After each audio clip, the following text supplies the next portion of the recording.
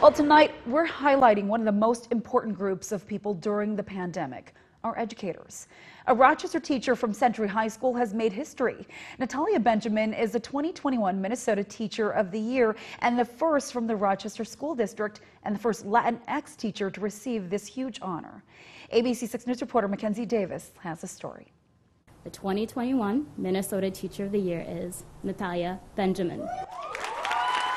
I'm just very excited again to highlight the work that Rochester educators do. There's so many amazing educators across the whole spectrum. Natalia says she was not expecting this honor. No, not at all. All the finalists are just great, amazing educators.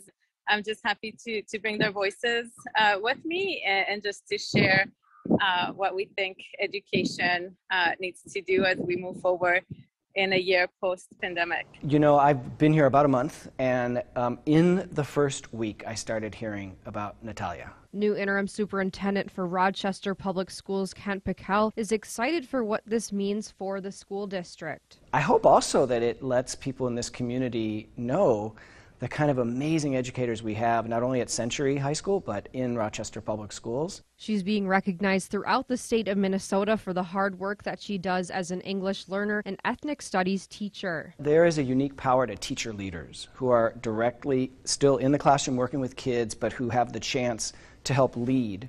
And she's definitely done that with our Employees of Color Resource Group. She's done it on curricular issues. She's done it on community issues. I think she's helping to kind of paint a picture of where our district can head and needs to head. And as Minnesota Teacher of the Year, Natalia still gets to stay in the classroom doing what she loves. So that's exciting. That's the reason why I became a teacher, and so staying in the classroom is important to me, and I get to do that. In Rochester, Mackenzie Davis, ABC 6 News.